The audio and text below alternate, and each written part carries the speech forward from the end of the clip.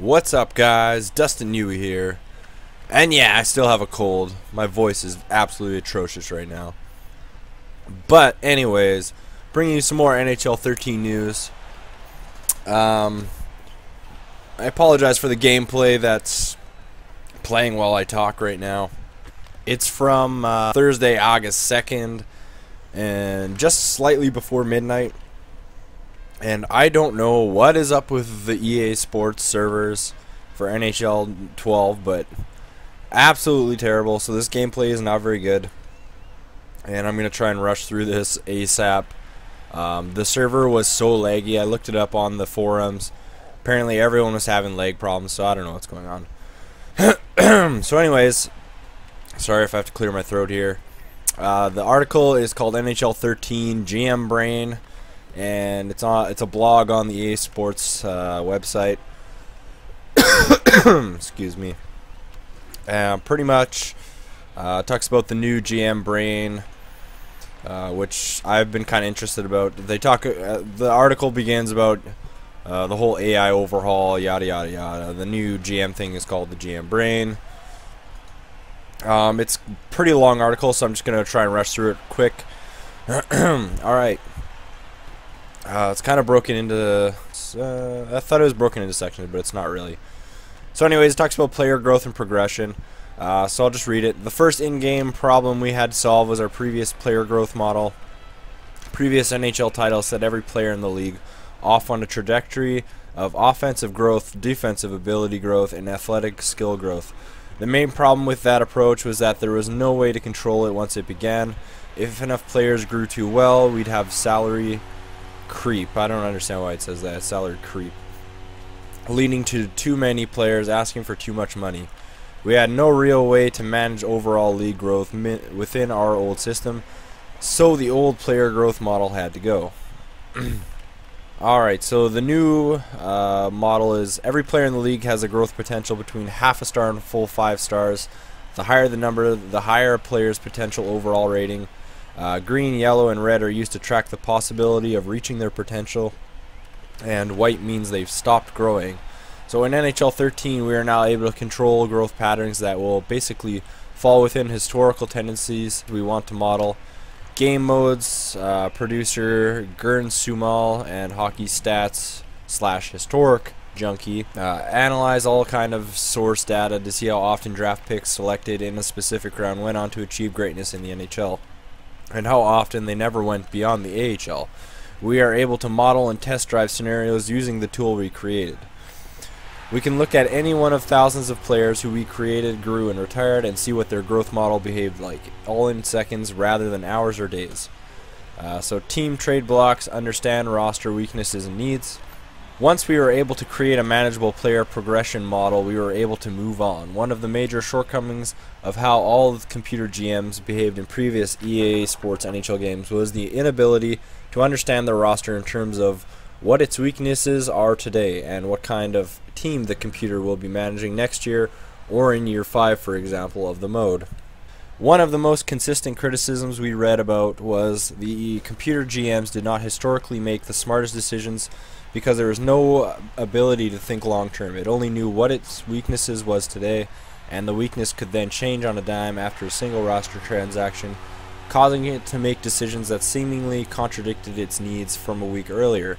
Now, thanks to the accuracy of the new player progression model, the computer GM knows exactly what the roster is today and is able to grow its players instantly to predict what its rosters will be like in the future.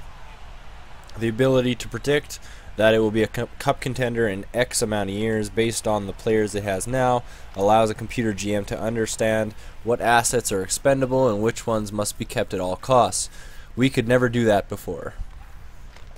So with the trade block roster analysis, teams have a much longer term perspective on what their roster is today, what it will be next year, and will select a trade block approach to address their specific situation. Alright, next section, player roles, better differentiation between players. We have introduced the concept of player roles into NHL 13, and this allows all computer GMs to make much more logical choices in many key areas. There are 25 different player roles in the game, ranging from NHL first forward line to top 4D and all the way to AHL backup goalie. Our new player role system allows computer GMs to have a better understanding of their current roster and across the league. Roles are also directly tied into salary negotiations this year, and players who are top 2D will ask between $5 to $7 million, which is the current league range for the NHL caliber top pair defensemen. Furthermore, we've updated the free agency re-sign player logic to be more aware of the rarity factor of competitive roles in the league. If there only happens to be a small handful of top 2 defenders in the free agent pool, they'll know they don't have to drop their demands if there's an overabundance of top 6 or lower defensemen, as they aren't competing for the same jobs. Player growth also factors into player roles and salaries. No longer can you sign the up-and-coming prospect to an 8-year deal at $650K a year and lock him in a long-term contract as he becomes the next Claude Giroux or Steven Stamkos.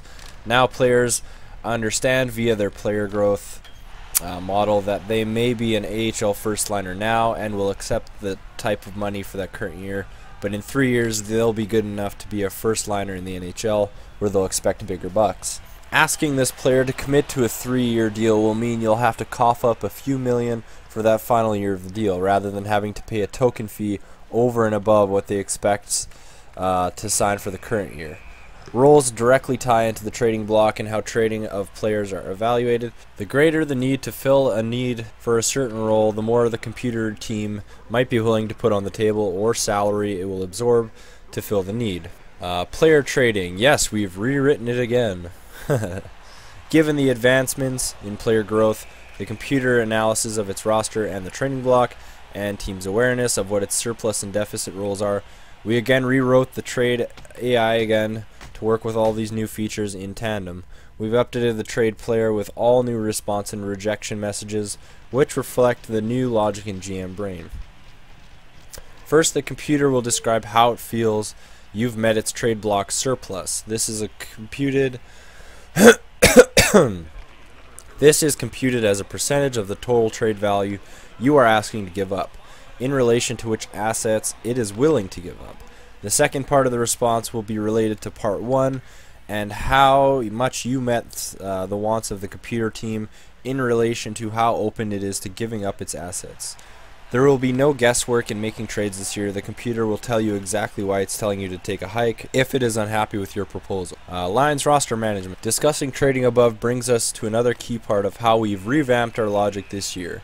In the past, if you offered a computer a trade offer that even put the team $1 over the maximum team cap or under the minimum cap, the deal would be rejected by the league. Thanks to some serious refactoring of our logics, the computer now can test drive the trade results by adding players to its roster, making the necessary roster moves to be capped compliant, including call-ups or send-downs, and then analyzing the resulting roster to determine whether the trade is worth it. This process outlined above also allows us to radically curtail the amount of players going through waivers and make much better decisions on which combinations of players are best to be cap compliant. If a team is in a tough position and has to free up cap space, it can decide to choose to change the roster size, test all possible player salary combinations, and compare them against each other, whether a team is a rebuilder, a playoff hopeful, or a champion. And also weighing into the decision-making process is the trade deadline and off-season. Scouting and rookies. Our growth model and role updates have allowed us to make some changes to how we create rookies and how often rookies grow into the next coming of Wayne Gretzky. Scouting plays a key role for finding the next big thing, so we've taken some time to revamp scouting visits as well this year. We can generate any fictional draft class plus any number of scouts with various grades in the different world zones, and then test what the results would look like after a single visit, 2 visits, and 3 or more visits. We've now given you actual ratings as colored estimates rather than the old system of 7.5 and whatnot. The scout will provide more accurate info each time a player is viewed, and the margin of error will reduce as this occurs. If the scout is good enough, the red you see will convert over to the green, fairly accurate, or white if the number is considered exact.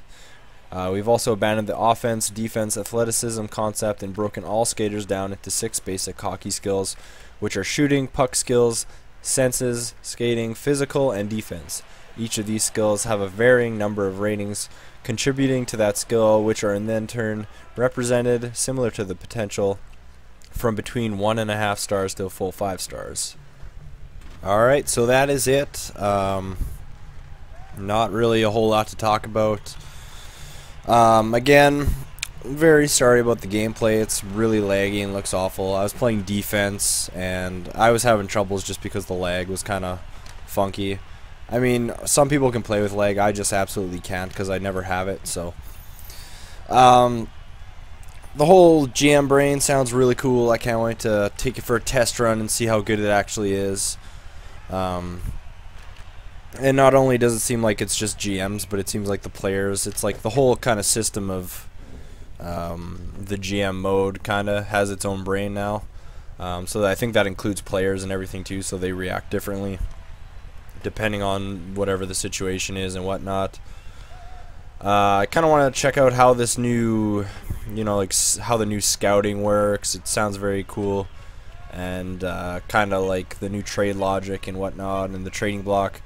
There are some screenshots in the blog for the article, and the whole GM mode, actually the whole in general just kind of look of the game looks a lot cooler. And I mean the last couple of years has basically been the exact same kind of look almost. So honestly, I think it looks a lot smoother.